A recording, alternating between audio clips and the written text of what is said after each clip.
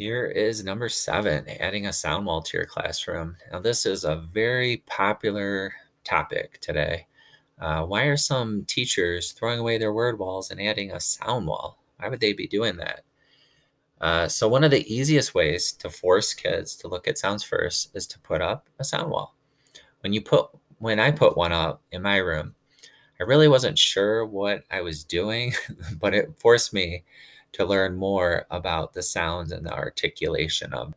But just having one up in your room really forces the kids to look at it and refer to it. So just put one up and try it. We all know about word walls because we probably all had one.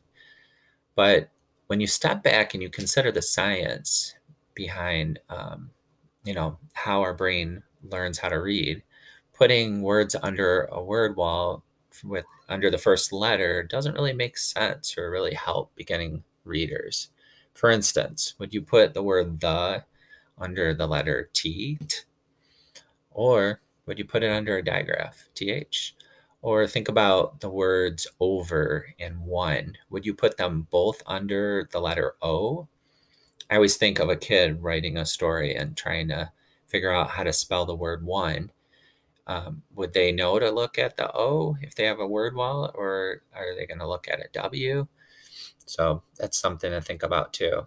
I found having a sound wall very useful this year because it really forced my students to look at the sound and connect it with the letter spelling. Now this is a picture of my vowel valley here. There's a lot of different variations of this. Here it is. So here's one with the lips. So this one, though, cost me $2 from Teachers Pay Teachers. There's a lot of different options that you can add pictures of the mouth showing the lips of the articulation practice. Over here at this great site, Teacher Tools for Reading, you can check out sound walls. And let's see here. Dr. Mary Dahlgren, she's a great presenter to listen to about sound walls. Then if you go to products, got some mirrors here. Like I have this mirror, that I could use, but little ones for all the kids to have, I think would be pretty powerful. It also has other resources. They have kid lips here, or this has the kid lips along with the mirrors. This is just the lips. So I've also seen teachers take pictures of their own class and use their own class's lips. I think that would be pretty neat too. I'm going to also leave all these links, but this one right here, I just think it's so amazing that these educators are just putting out these resources, generously to just share.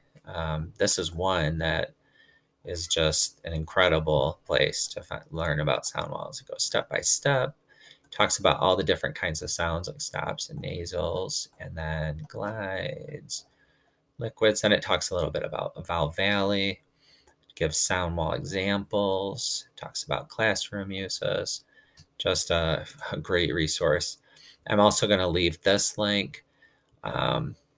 This is a really good webinar by Dawn Durham. So where in the mouth they're happening? Is it happening in the... She talks a lot about it, and it's very direct, very practical. That's why I really like that. This is another site.